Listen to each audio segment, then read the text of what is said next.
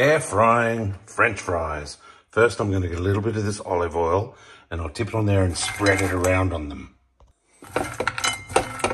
That's it. Coat the oil all over them.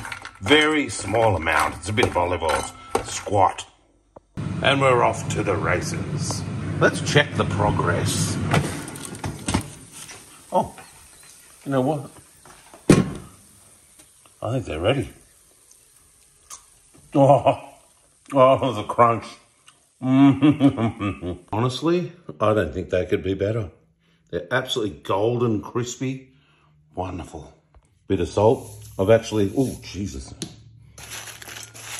That came out faster than I thought it would. But these have, they're actually really crunchy. Oh my God.